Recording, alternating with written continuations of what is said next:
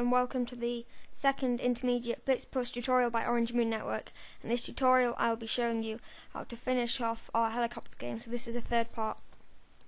If you missed the first two, then check them out and get this, otherwise you won't be able to follow the tutorial. So now we're going to give the helicopter some obstacles, so we're going to draw them in paint. You can use whatever you want. We're going to make it the height of the screen but a bit longer, so it can so it's not always the same obstacles. What will happen is this will move across the screen and the helicopter will dodge it, just so it can have some more different obstacles. So fill the back black, and then you can just draw on your obstacles. You can do whatever colour you want, as long as they're not black. I've just done some random little red dashes here. Just pause the video and draw your own obstacles for your helicopter to dodge. This is mine. It's just a few little red dashes as you go along the screen, and it needs to be in the same folder that the Blitz file is saved in. So now here we're going to load this in. So here we'll have global foreground image, and then we'll just do what we've done the same here, and we'll give it a x-pos and y-pos of 0. So I've just done that here, copy it down, pause the video. I'm just going to move it up here to go with the background. Doesn't really matter, I just like arranging it like that. Okay, so in the draw images function, we're going to draw it. It needs to be in front of the background. It doesn't matter whether it goes in front or behind the helicopter, because they will never touch unless they collide, and then it'll be game over. So draw image, foreground.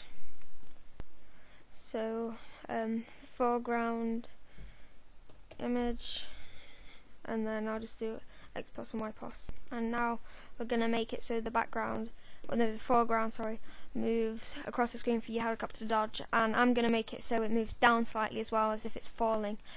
So we're not going to tile this because only the image itself counts when we're testing if it collides with the helicopter, and the other tiles of it will not be counted as colliding. So we're going to draw this twice, which we'll get onto later on. For now we're just going to move it. So it's always going to be moving. The x-pos is going to come this way, -10, and then it's going to go down by 3, so it's falling. And there you have it. Just pause it and copy it down. And so now what we're going to do is, if I run it, should run. Oh, sorry.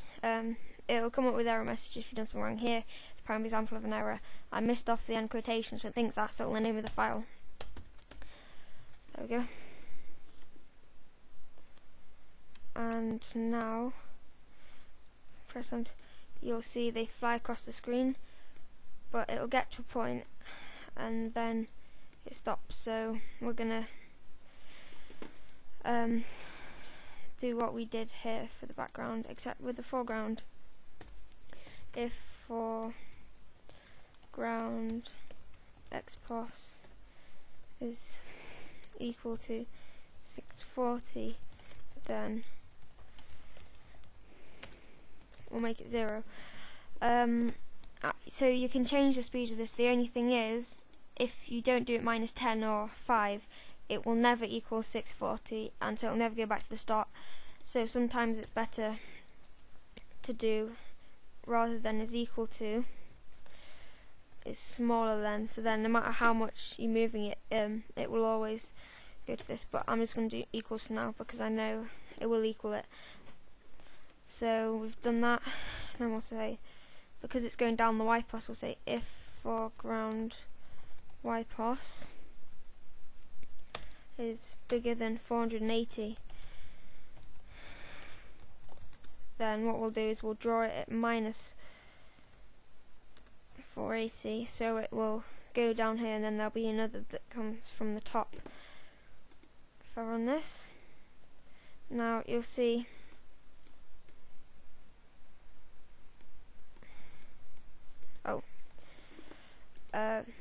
that was the problem. It's not 640, sorry, that would be if it's 640 wide, it's not. If I just check image attributes, it's 1920, which is just 3 times that. I extended the width. So when it gets past here, it will I will change this to 640, so then when it gets past here, the end of it, it gets drawn here and comes back across, because it just suddenly appeared at 0 again.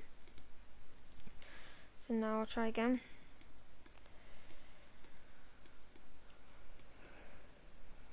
Yep, now it's got through here, and then it appears again here.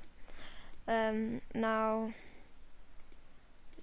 this is fine, but there's a way you can make it so that it constantly comes, so that you draw another one, so you copy and paste the draw image line, but instead of HeliExpos, it's HeliExpos plus 640. You can try that if you want, and then later on in the colliding, when I show you how to work out the colliding, you'll do 2 collision lines, so that if it collides with this image, or the same image but 640 onwards, or 1920 onwards, sorry. If you didn't understand any of that, it doesn't matter. Just copy what I've got down here. And now we will just make it so you can lose. So we'll make a function at the bottom called f collision.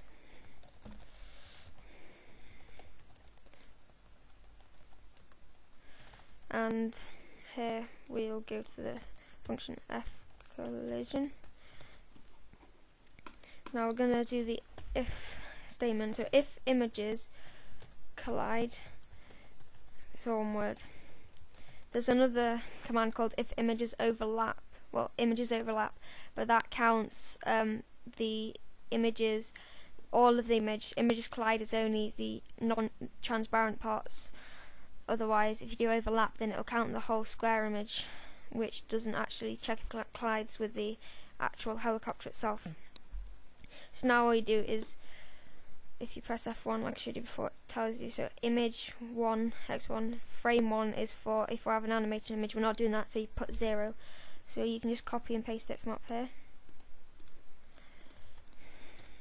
0, and we'll foreground, comma 0. Then we're going to say, then the stage equals 3. As we've got here. Now finally, case 3. We still want to draw the images so you can see how you lost, but we're going to say text, and now if we just copy this, so it'll be centered in the middle of the screen. Instead we'll just say you lost, or whatever you want, then press escape to exit. So you can change this so it can loop back to the start if you want, but this is fine. So now I'll show you the final program. On mine you can move left and right, you don't have to have it that way, and you can change the images and everything. But let's have a go at my game. Press enter. Oh, doesn't seem to, oh here we go.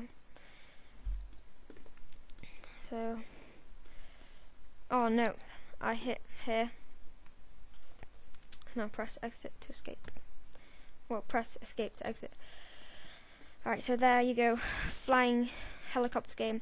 In later tutorials, I'll be showing you how you make it so the helicopter's animated, and how you use better physics so it, rather than just going up and down, sort of slows down at the top and has more smooth motion. That's it for this tutorial, second intermediate one. In the next tutorial I'll be showing you another graphics game.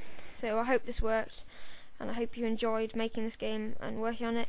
You can try adding on to it, making a timer so you see how long you can last. You should be able to figure out a few things. So thank you for watching.